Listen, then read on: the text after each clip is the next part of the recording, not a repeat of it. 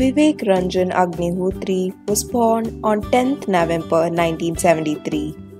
He studied at the Indian Institute of Mass Communication before enrolling at Harvard Extension School for a certificate of special studies in administration and management. He started his career with the advertising agencies and served as a creative director for campaigns of Gillette and Coca-Cola. In 1994, he became involved with the directing and production of several television serials. He debuted in Bollywood with 2005 film Chocolate, a remake of the 1995 Hollywood crime thriller The Usual Suspects. He is married to actress Pallavi Joshi and has two children, a daughter and a son. In 2017, he was elected as the convener by the Ministry of Information and Broadcasting in the Preview Committee of 48th International Film Festival of India.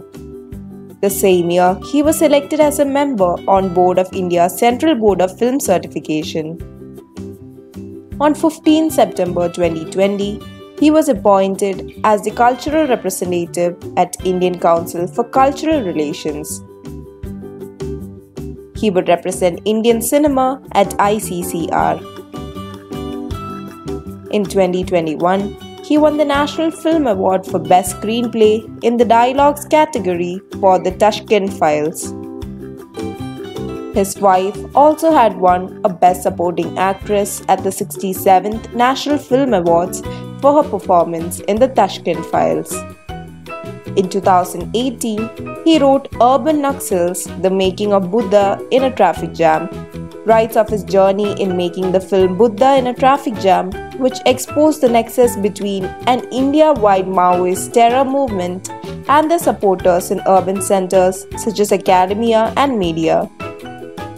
Vivek's next book, Who Killed Shastri, is an investigation into the murder mystery of India's second Prime Minister, Lal Bahadur Shastri, in the backdrop of the Cold War where everyone is a suspect.